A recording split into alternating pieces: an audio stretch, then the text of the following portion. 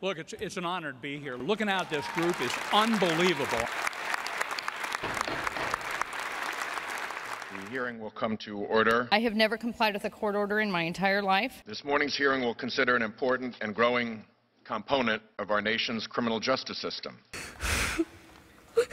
I was homeless, penniless, toothless. My mom and me have a very special bond. And I desperately needed help. When I was little, it was very hard for me to be away from her. Drank, smoked, Methamphetamine. Stick a needle in my arm. snorted. Or a pipe in my mouth.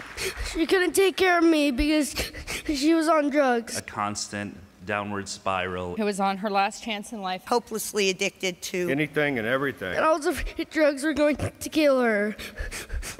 So I was alone, I had nothing. No soldier left behind is a code which Americans have always been proud to live by. Panic, sleeplessness. I was also severed from the Marine Corps. We do not desert our soldiers on the battlefield. Shouldn't this also be true on the home front?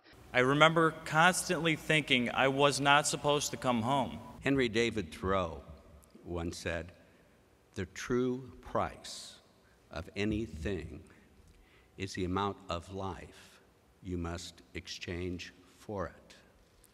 The true price of anything is the amount of life you must exchange for it.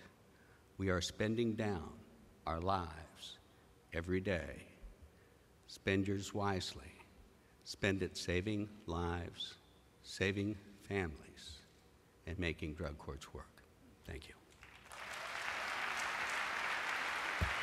The compassion and the expertise of the judge with American justice as it was supposed to work. Drug court changed my life. The things that I learned in drug court have turned out to be of value on a day-to-day basis. When I was in it, it was very hard, and I was not a huge fan. I struggled 3, almost 4 years to get through it.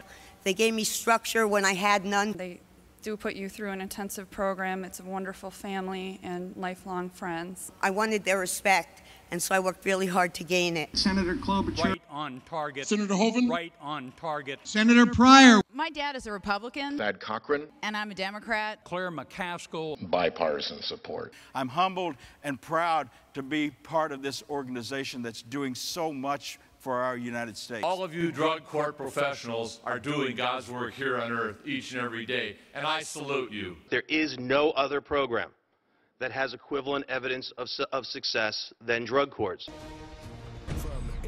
We're back. Drug courts have been used as an alternative to the criminal justice system for nonviolent offenders since 1989, but supporters say we need more of them. Earlier I spoke with actor Martin Sheen, a big advocate for drug courts.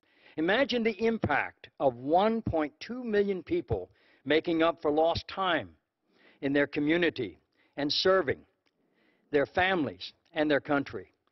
This is the purpose of drug courts. It's all because of you that I'm not dead, that I'm not in prison, and that I have amazing friends, and that I actually have a life again. My gratitude for drug court is inexpressible. One of the major policies I'm getting to pursue this year is the expansion of drug courts in New Jersey. After graduation of drug court, I immediately re-enrolled in school. I'm a homeowner. I have gotten married to an incredible man. Graduated law school. Today I'm CRADC counselor. I'm getting my degree. I am an assistant state's attorney. Also coaching football. And I will give back to others what has been given to me. Would not be standing here in front of you. And my heart is so full of gratitude. Thank you so much, drug court. Today my life is totally different. I haven't had to live away from my mom for a very long time. She doesn't forget to pick me up or miss out on my life. She comes to everything for me and supports me in everything I do. Oh my God.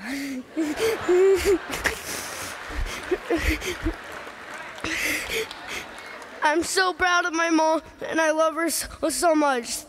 Thank you, drug court, for helping my family.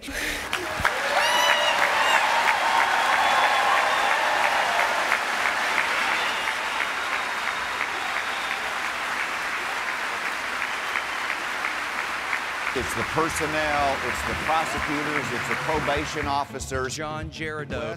And the NADCP board. Melanie Vaughn. Judge DeShazer. Judge John Smith. Judge Christine Carpenter. Quinn Gom Kashamado. Judge Stanley Goldstein. Win Dinwin Magdaduck.